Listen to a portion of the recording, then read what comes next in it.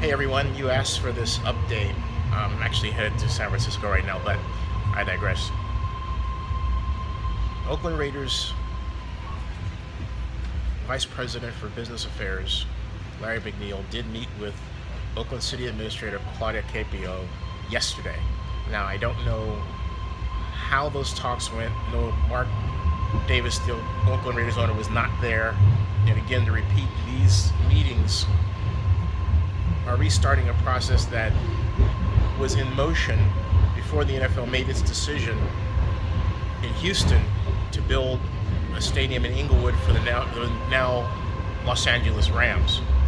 So that's where those meetings sit right. That's where the news sits right now. And as I get more information, I'll update you.